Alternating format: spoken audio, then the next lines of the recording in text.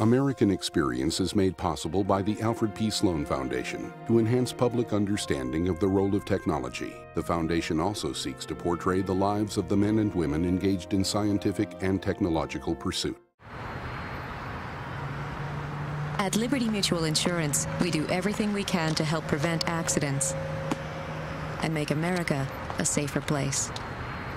Liberty Mutual is proud to support American Experience. How do you get a weed-free lawn, a healthy garden, a home that's pest-free? Every day we work to find new and better solutions.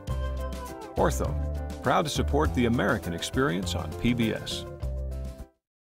American Experience is also made possible by the Corporation for Public Broadcasting and contributions to your PBS station from viewers like you. Thank you.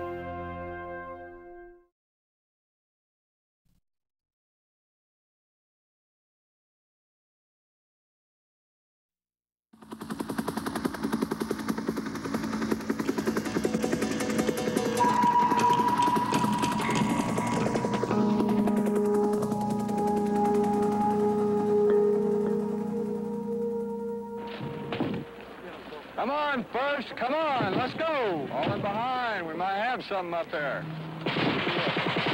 Just keep going up the top of the hill. Pull up behind 2-6, maybe. Come on, Sergeant Havard, you're overdue. Take a deep breath. Come on, keep moving. If y'all move out up there to get up on the top, go ahead. Let the second platoon handle it if they can. The soldiers Go, Sergeant Scott. got a great deal of support from the states. Classes by the hundreds would write letters addressed to a soldier in Vietnam, and these were packed up and sent to our unit. And by and large, the soldiers would try to respond to these things. There was a groundswell of popular support behind the troops in 1965. American combat troops went to South Vietnam to prevent the communists from taking over. Before that, Americans had served as advisors to the South Vietnamese army. The advisory effort had failed. Now America was taking charge of the war. South Vietnam was on the other side of America's world.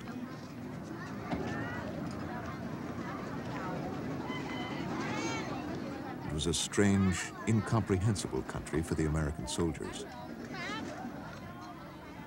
A land whose people, language, and culture were completely unfamiliar. Over the next 2 years, the American force built up to nearly 500,000 troops. They were deployed in mountains, plain. This is the story of a few of those men. I had been accepted at several colleges, 4 colleges by my senior year, and then I just decided, no, I'm gonna join the Marines. And I had to spend a lot of time talking to my parents about it, because at 17, of course, I would not have been allowed to sign an enlistment contract in my own right. They had to sign it too.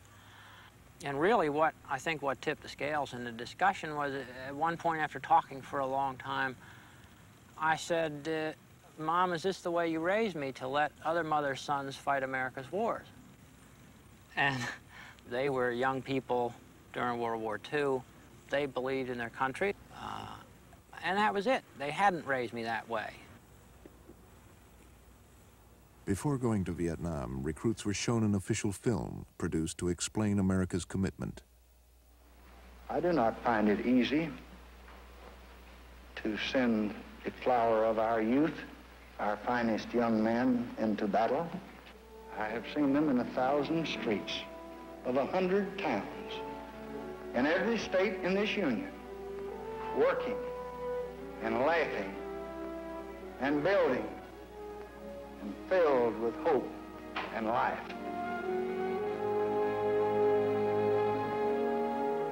But as long as there are men who hate and destroy, we must have the courage to resist. During my senior year, when the government said that the communists were taking over Vietnam And if we didn't stop them there, we would have to stop them eventually in San Diego. I took that at face value, and I saw my opportunity to really to be a hero.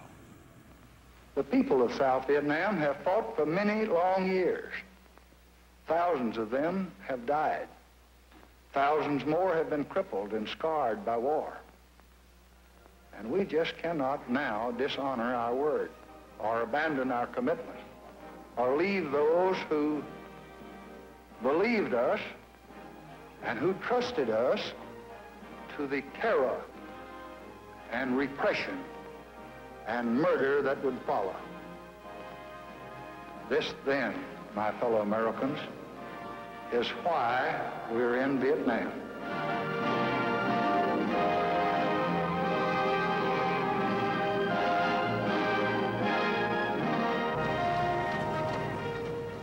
The buildup of American forces accelerated during 1965.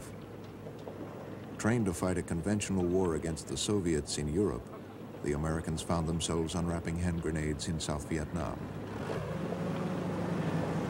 By the end of the year, nearly 200,000 American troops had landed. One of the things that struck me first upon arriving in Vietnam, and still strikes me now, was that it was probably the most beautiful country I've ever seen. And the one aspect of it that strikes me most deeply and that stays with me and is the hardest to describe is the intensity of the colors, especially the greens. They virtually, I mean, they almost vibrated. They were that intense.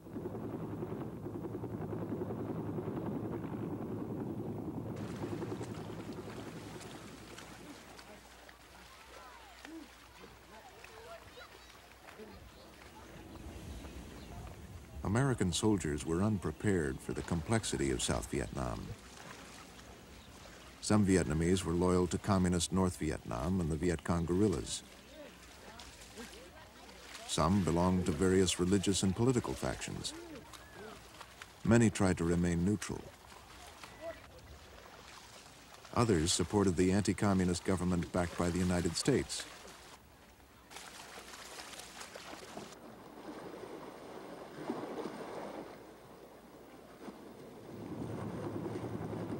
The Viet Cong and the North Vietnamese Army, the NVA, controlled large parts of South Vietnam.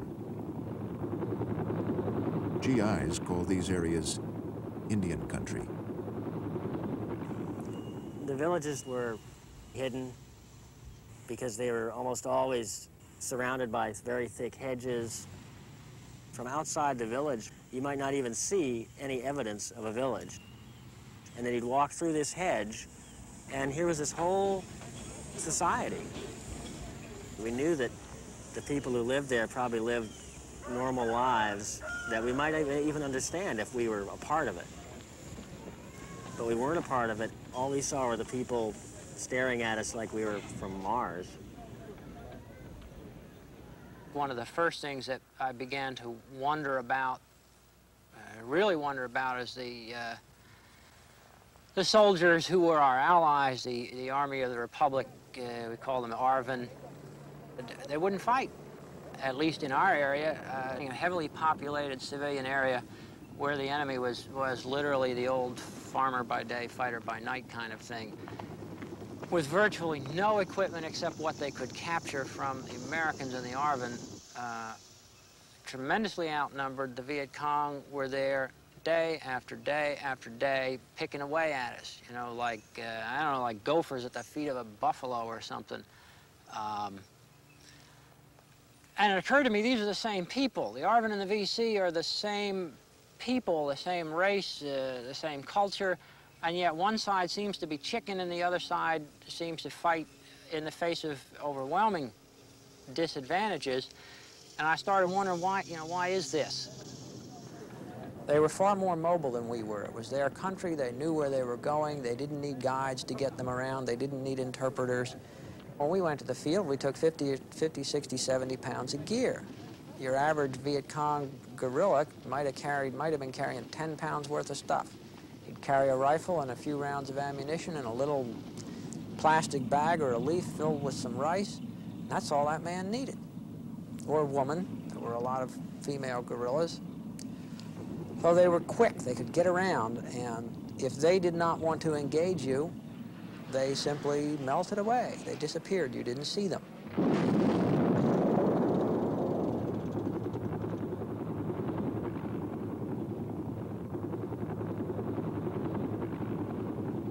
Whenever you did make contact with the enemy, you'd go from the most horrible boredom, I mean, just absolute deathly boredom, to absolutely the other extreme, the most intense, continual excitement I've ever known in my life.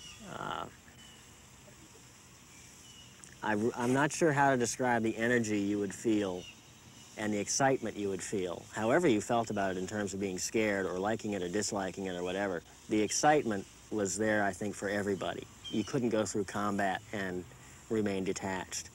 It was the idea of someone shooting at you. Someone was trying to kill you. You were trying to kill someone. You were using that finger to try to take someone's life, and that sends a real charge through you.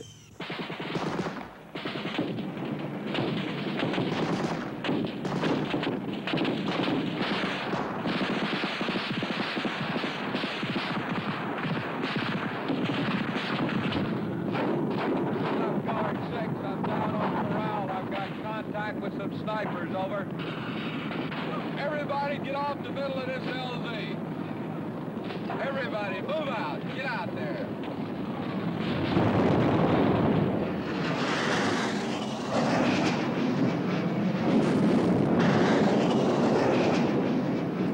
American strategists planned to use firepower to break the will of the enemy and make them talk peace on America's terms.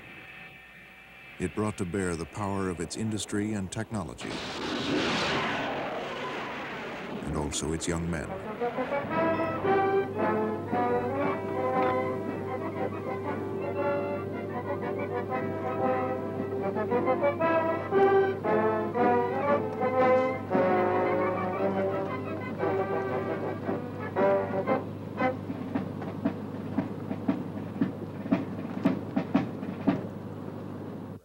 I can recall one time when the 22nd NVA Regiment was located down on the coast in an open area.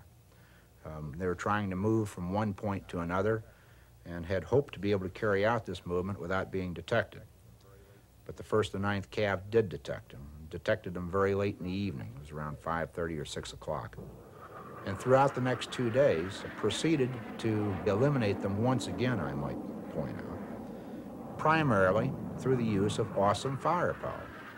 That I know my battalion alone fired 22,000 artillery rounds into a very small area, and this area had been heavy jungle when we started the fight, and it really looked like the moonscape when we got through, but it wasn't just artillery fire.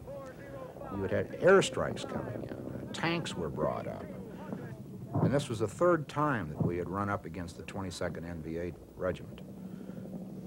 And every time we ran up against them, why, we would tear them up, and they would fall back into the mountains, and 6 months later, they'd come back completely refurbished, a new regiment, and we'd have to go through this drill again.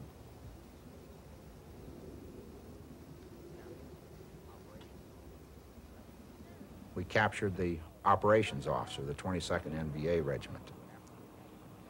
He was very interesting to talk to after we'd had him for about a month.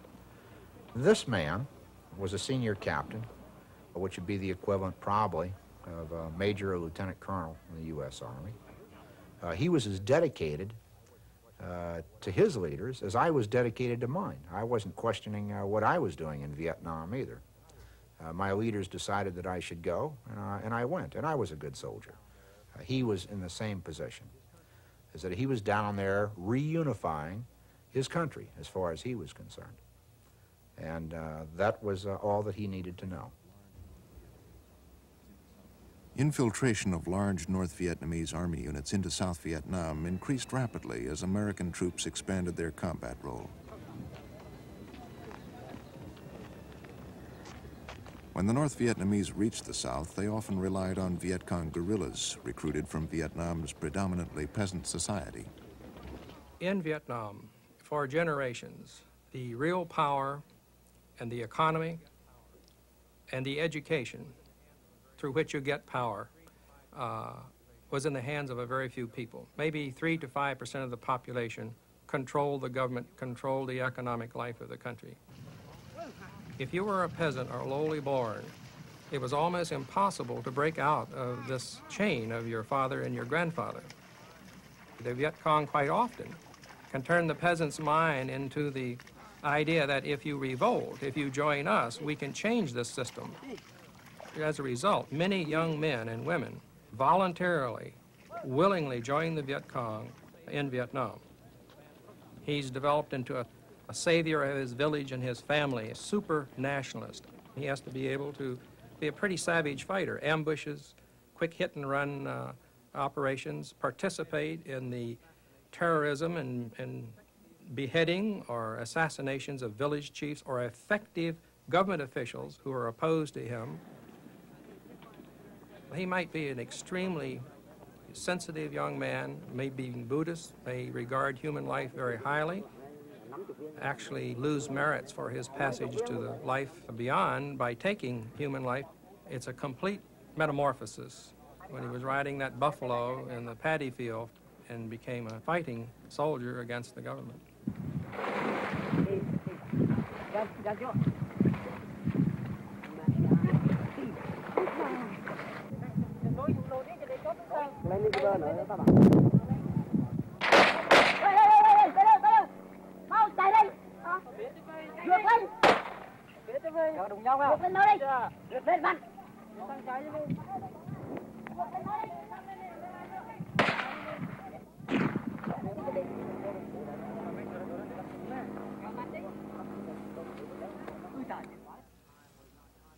Most of our enemy contact at that time was not contact at all. It was mines and snipers, mostly mines. Our battalion, if I recall correctly, had something on the order of 75 mining incidents per month.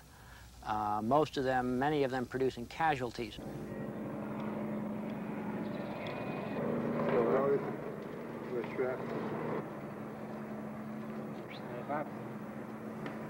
So you, day after day, you had dead Marines, wounded Marines, and nobody to fight back at. In the meantime, you've got guys, you know, you go out, you run a patrol, somebody hits a mine, there's a couple of dead people, and here's Joe, the rice farmer, out in his field. He don't even stop. It's like he didn't even hear the blast. And after a while, you start thinking, wait, these people must know where these mines are. How come they never step on them? They must be VC. They must be VC sympathizers.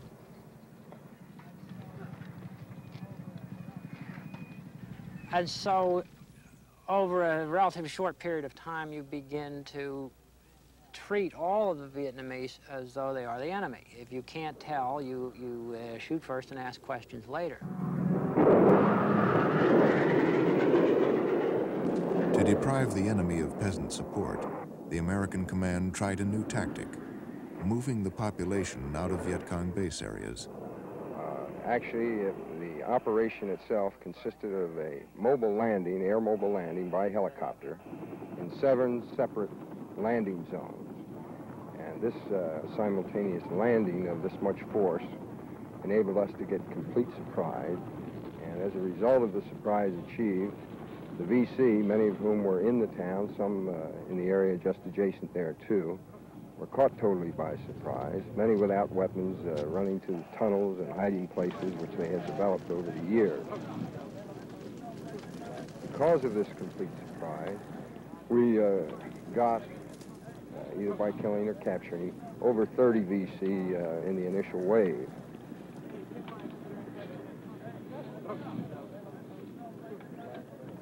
The main goal of it was to eliminate the National Liberation Front political and military structure from a triangular area about 50, 60 square miles. And it was decided that in order to do this, they would move out the entire population. The part I was involved in was the evacuation of Ben Suk, which was a decent-sized city of perhaps around 3,000 people. We were providing some medical screening and medical backup for the operation.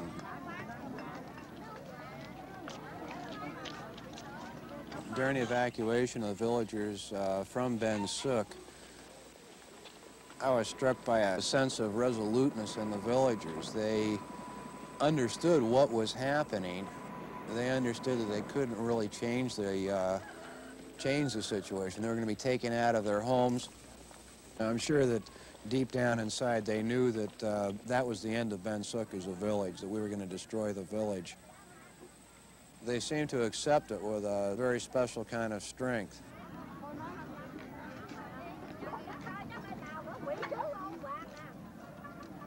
It was kind of sad in a way because Ben Suc was a pretty village. It was a very old village. The people there seemed to enjoy a little better standard of living than people in many of the other villages. The villagers were taken out by boat, by helicopter, and by truck to relocation centers. Basically, once the people were taken out, the whole thing was just turned into a parking lot. At the same time, the villages themselves would be destroyed. Anything of material value would be eliminated. Mattresses would be slashed. Rice would either be taken out or poisoned or dumped in the river. Crops would be defoliated, and it made it much more difficult for the Liberation Front to continue without this material and population base. The press corps in Saigon was briefed on the operation, called Cedar Falls, by its commander, General Jonathan Seaman. They'll have a little trouble using it. But I should say right now that to destroy these vast tunnel complexes is a pretty formidable job. And we do the best we can. And I'm sure that if they're willing to go back in with just a whale of a lot of effort, and expend all that effort, they could probably rehabilitate them over a period of years, or months. But when you realize that it's taken them about 20 years to build this thing up, if I were a VC, I'd be somewhat discouraged. American forces ended the operation and withdrew.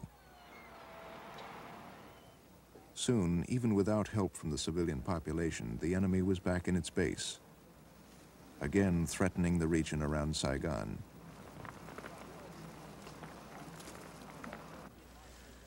What really began to happen after a few months was that you could get as far as understanding that this was crazy. What was going on here was nuts. But you didn't dare begin to draw conclusions from that because they pointed in directions that were just terrifying. I mean, America might not be the guys on the white horses with the white hats. Maybe we shouldn't be in Vietnam. Maybe I've gotten my ass out here in the bushes for nothing. You can't think about that kind of stuff in a situation like that. For instance, it never occurred to me to quit. I laid out my rifle and said, I'm not going to do this. Somewhere lurking in the back of my mind was 20 years of making big rocks into little rocks. I knew when I went to Vietnam that I had to be there for 395 days. And if I was still alive when I got to the end of those 395 days, I could go home and forget the whole thing. You wondered, you know, are we going to make contact today? Are we going to get hit? But if you spend a lot of time thinking about that, particularly, is this the day I'm going to buy the farm, you go nuts. You go nuts. You found ways, without even doing it consciously, of keeping your thoughts well within the immediate environment that you were dealing with.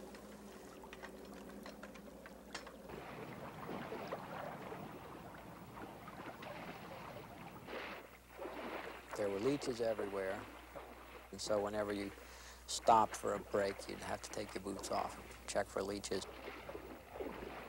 One of the major problems that guys had was a thing called immersion foot. You get this kind of rot on your feet because your feet were always wet.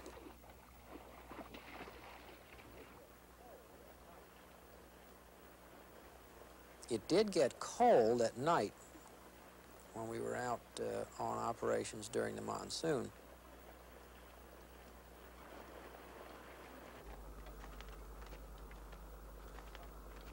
The heat was a lot harder to deal with in the summer months.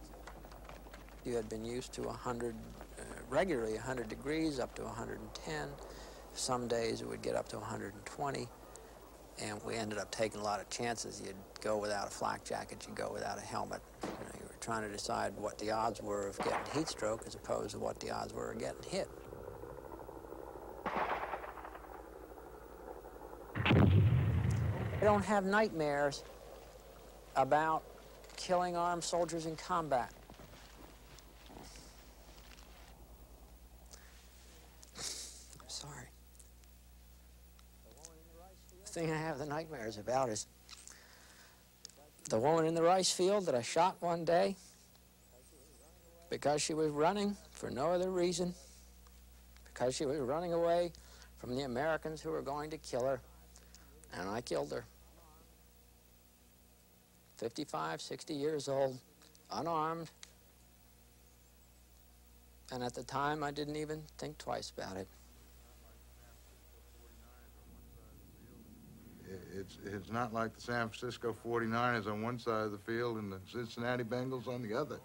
It's just not like that. It's the enemy is all around you. 1 second you may be fired upon from the rear, the next second from straight ahead or either flank. You never know. In other words, you never knew who was the enemy and who was the friend. They all dressed like they were all Vietnamese. Some of them were Viet Cong. They all looked alike. What follows is an account from both sides, American and Vietnamese, of what happened in a village Marines were trying to clear of Viet Cong, 10 miles from where U.S. troops first landed in 1965. It's January 1967. We planned a detailed two-company operation involving a golf company of the 2nd Battalion, 1st Marines, and hotel company, which I commanded. I was put in charge of the operation as a senior company commander.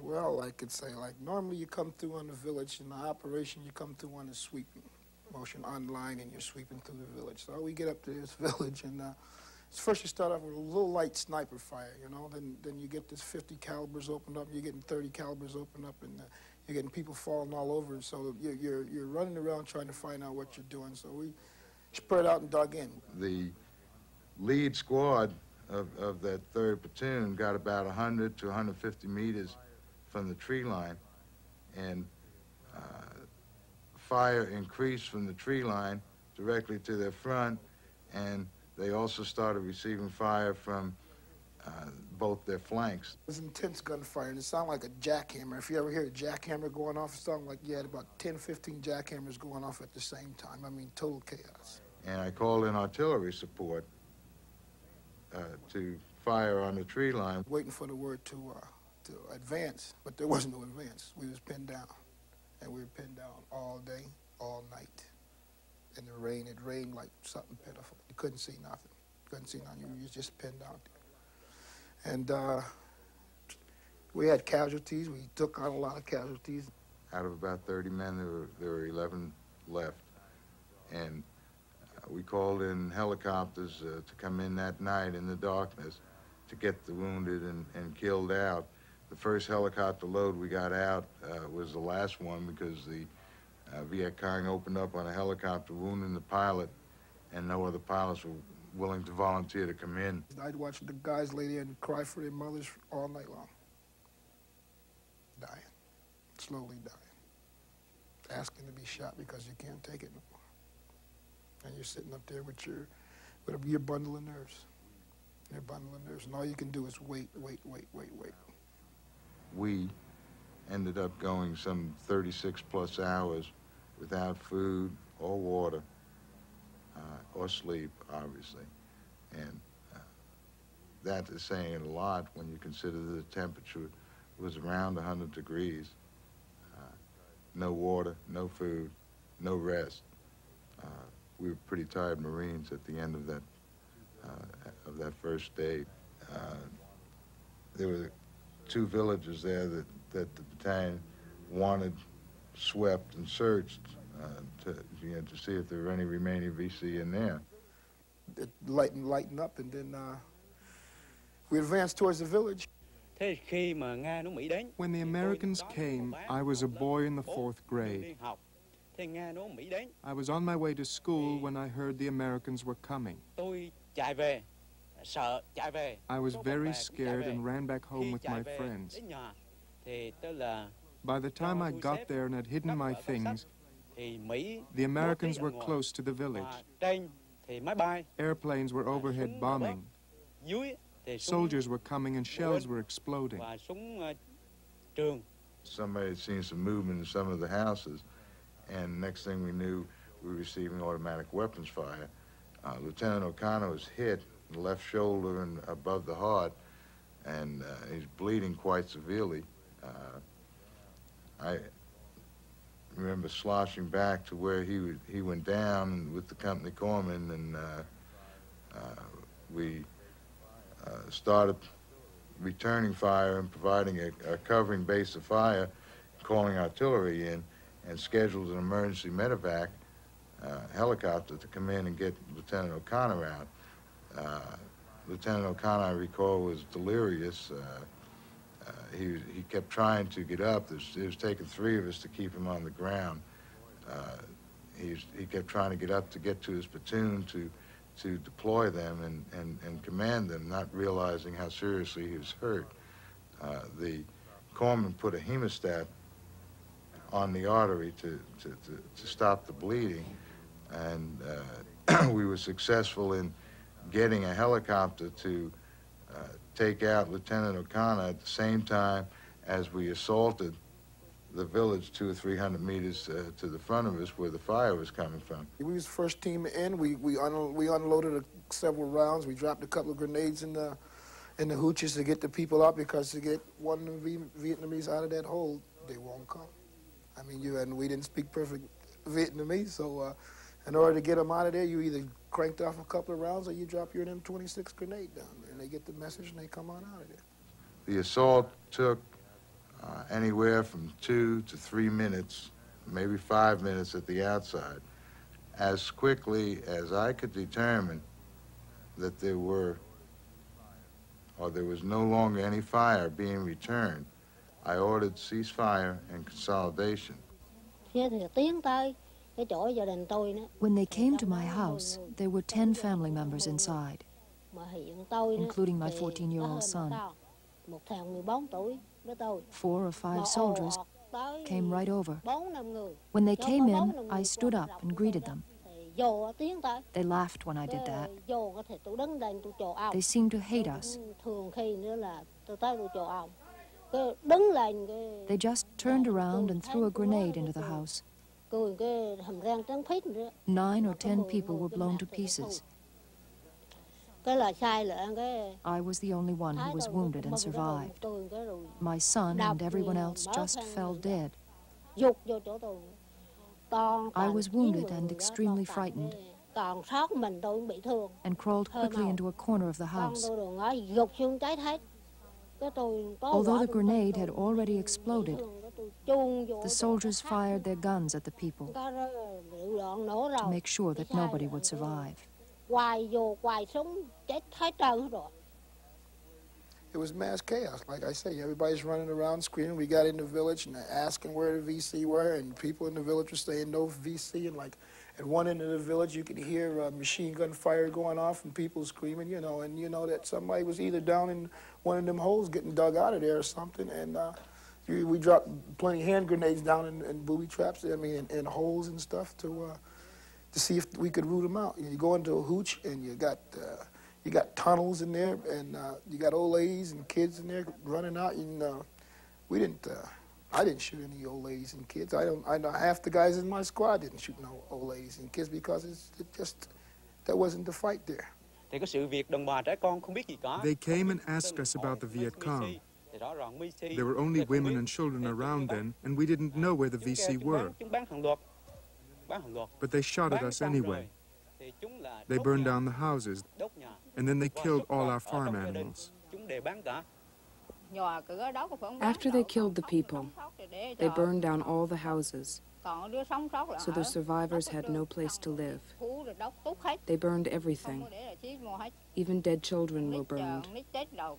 So I could collect only this much of the remains of 3 children. It was only a handful of bones. Like I say, you get in the way of M14 or M60 caliber machine gun, there's no telling who's going to get killed. And you got an angry 18-year-old kid behind the gun, and he just seen his buddy get killed. He's not going to have no remorse of who's on the receiving end of that 60 caliber machine gun. The soldiers used their guns in a very brutal way. Some of the wounded people went to their beds to lie down. The soldiers shot their ears. Blood was coming out in pools as they lay there. Then the soldiers shot at their stomachs, and their insides splattered all over. Then they smashed people's heads using the butts of their guns. This terrified everybody who was still alive. The children screamed at the brutality they were seeing. But the soldiers kept on with their questioning. First they shot our water basin to pieces. Then they just opened fire at us, just opened fire continuously. I was wounded and fell down. Looking back at that time, I have to say that it was so horrible that I can't describe it all. After I was wounded here, and there's still a scar from the bullet wound right here. Several dead people fell on me. So I escaped being killed. Probably in his eyes, from a kid's point of view, he probably seen it that way. You know? But like I said, we done a dog-down job that 3rd day, and it wasn't nothing unusual about burning them hooches down and digging them Vietnamese people out of them holes and scattering animals, pigs and chickens around like we normally do. That's just a normal procedure we do, especially after 3 days. 3 days of blood and guts in the mud. Hey, you can't take it. We couldn't take it, and like I said, I can't account for every Marine that was there. What they done at that particular time, they done it because they felt that that's what they had to do. I can't account for how they acted. You know, everybody's got their own way, but if he seen it that way, it's the way he seen it. The way I seen it was war.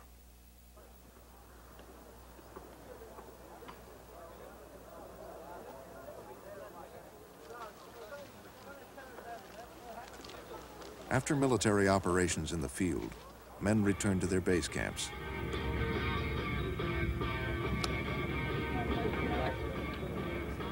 They were little American islands in the midst of South Vietnam.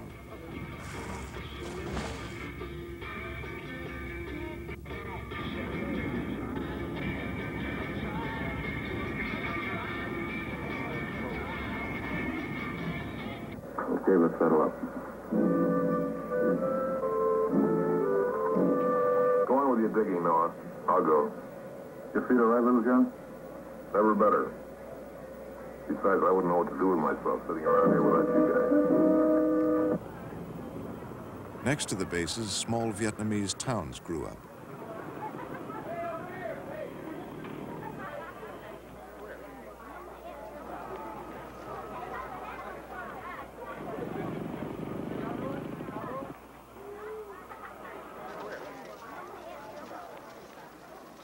For the men here and on the new American air bases, there was never much time off from the war. Bombing operations were conducted around the clock. North Vietnam was a main target. The bombing of North Vietnam was considered a linchpin of the whole war strategy for 2 reasons. First, it was the way you applied pressure and caused pain in North Vietnam itself. Secondly, it was supposedly the way you cut off the necessary flow of supplies from North Vietnam to the North Vietnamese and Viet Cong troops fighting in South Vietnam.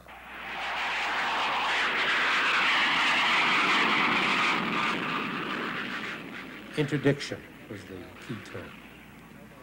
And it looked to us that even though we were stepping up the bombing almost month by month, that there was no impact on North Vietnamese and Viet Cong military activities in the South. So we had to ask the question, was the interdiction campaign working at all? So we started to make the calculations. How much supplies would have to come from north to south to keep 150,000 troops in the field and fighting, producing as much devastation as they were. And we had a pretty good fix on how many trucks the North Vietnamese were sending down. And we estimated, as I remember it, something like 50 to 100 trucks a week, and that they only needed to get through 10 or 20 of those trucks to maintain just that level of military activity that they had been carrying out. And we estimated that based on past experience, there was no way we could eliminate those, that 20%. No matter how bombing effective was, they were going to get at least that through. In other words, the interdiction campaign was not working and would not work. Now, of course, there was one alternative. You could have engaged in the kind of bombing of North Vietnam that would have devastated the society totally. You could have bombed the dams. You could have destroyed the population. I suppose you could have used nuclear weapons. We, I think, fortunately, had the good judgment, had the basic humanity not to consider that kind of a bombing campaign. By the end of 1967, the war was draining America's armed forces. When experienced soldiers completed their one-year tour of duty, their replacements included a growing proportion of draftees. When I first spotted Vietnam, when I first spotted the country from the plane is when I really started to understand that there's really a war going on here, you know? I mean, I could tell by looking at the countryside. There were bomb craters, artillery craters everywhere. I mean, it wasn't as if you saw a nice, beautiful forest and then you went on in and you saw a battleground then. The whole country was covered with bomb craters. As soon as the plane landed and we got off the plane, we got onto these buses.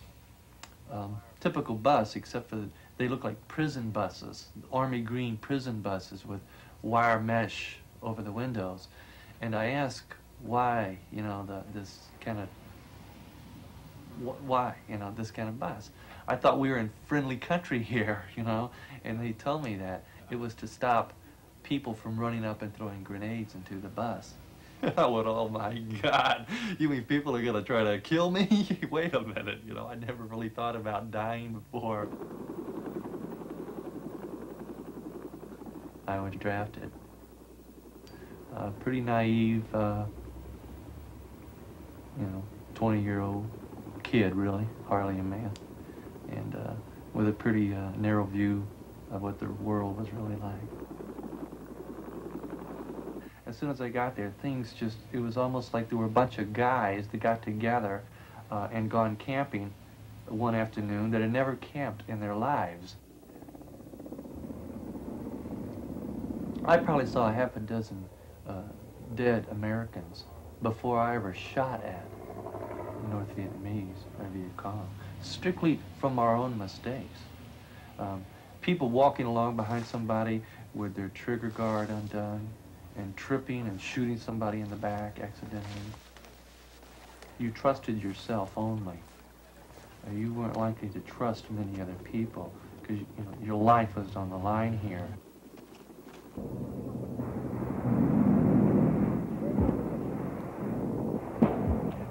When I find the belly, you better get me the belly first.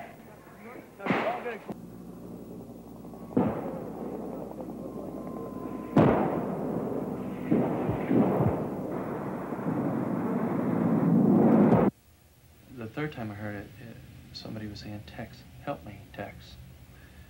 And so my friend says, don't be a fool. You know, don't go out there, you're gonna get killed.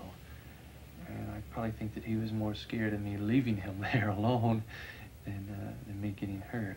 But I didn't go out for like 10 minutes, and I kept hearing this friend of mine holler and text, help me, and so finally, I don't know what happened. I didn't really think it over or anything. I just instinctively jumped up out of this bomb crater and ran over to help this guy. Just as I got to him, I was putting one knee down on the ground, and I was just reaching for him, and I felt this thud in my back.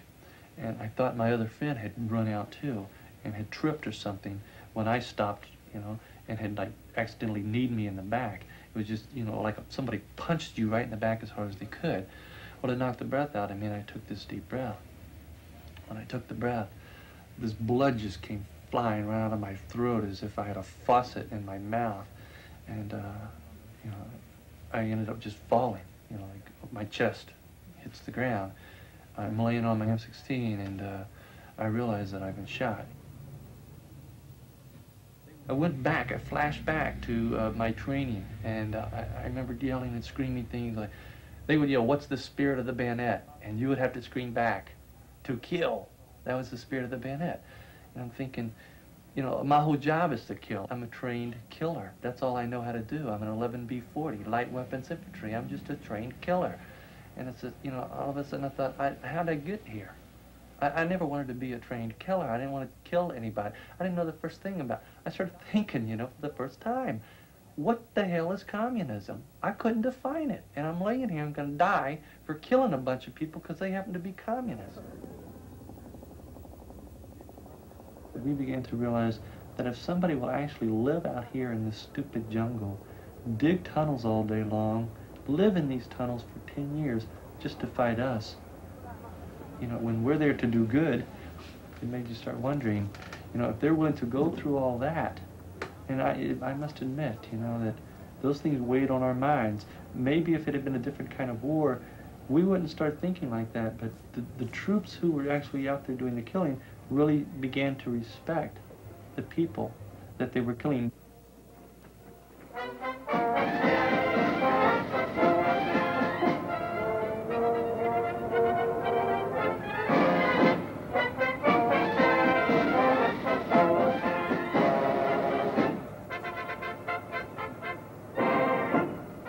By late 1967, the American forces in South Vietnam numbered nearly 500,000.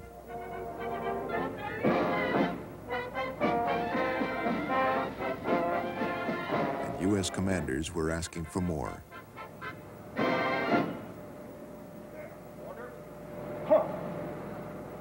Vice President Hubert Humphrey came to Saigon to reaffirm America's commitment. And may I say that despite public opinion polls, none of which, may I say, have ever been very friendly towards a nation's commitment in battle, despite criticism, despite understandable impatience, we mean to stick it out until aggression is turned back and until a just and honorable peace can be achieved, until the job is done. That is the policy of the President of the United States, the Vice President of the United States, and the Congress of the United States. So let people understand that.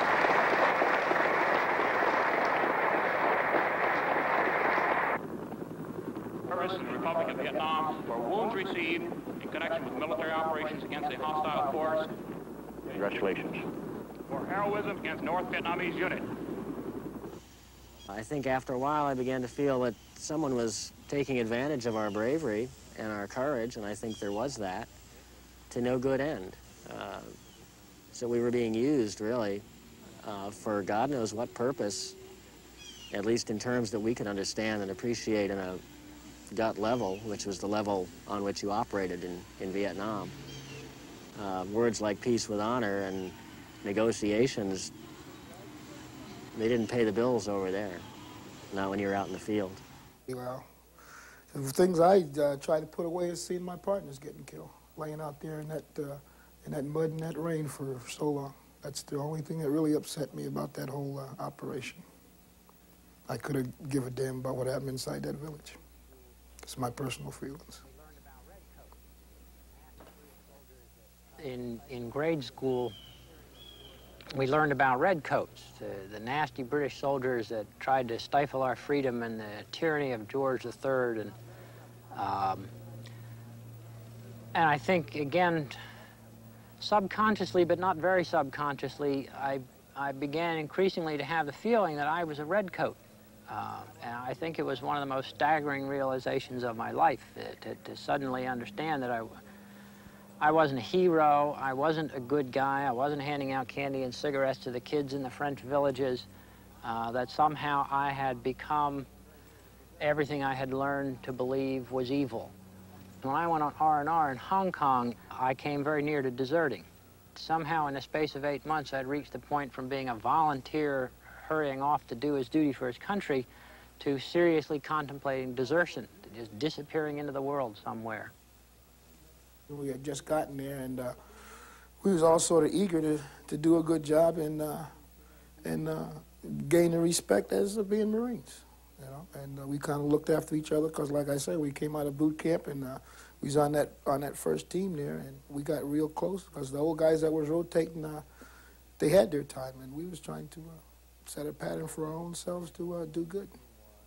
And there just seemed to be no label on anyone except soldier and comrade and buddy. And based on that, they performed well, extremely well. And it was a pleasure to have, and a privilege to have commanded them. For wounds received in connection with military operations against a hostile force. When did you get hit? 25 October. 25 October? Yes, you were one of our early ones. Yes, sir. Congratulations. Exceptional meritorious service. Congratulations. You've done an outstanding job. That's quite a medal. By direction of the President on the provisions of Army Regulation 672-5. After almost 3 years, American combat forces had won major battles, but not the war. American commanders had expected their massive firepower to grind down the enemy. But despite enormous casualties, the communists were increasing their infiltration into South Vietnam as they prepared for the biggest offensive of the war.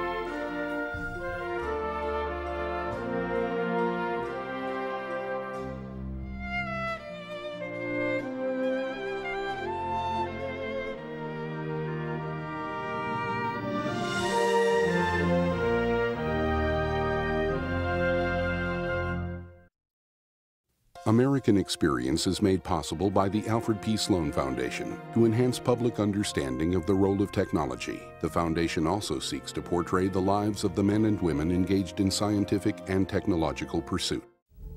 At the Scotts Company, we help make gardens more beautiful, lawns greener, trees taller. If there's a better business to be in, please let us know. At Liberty Mutual Insurance, we do everything we can to help prevent accidents and make America a safer place.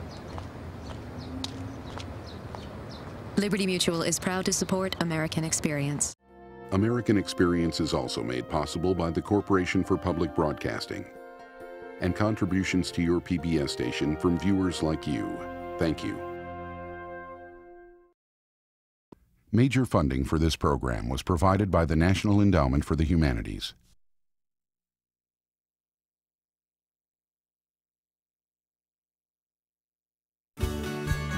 We are PBS.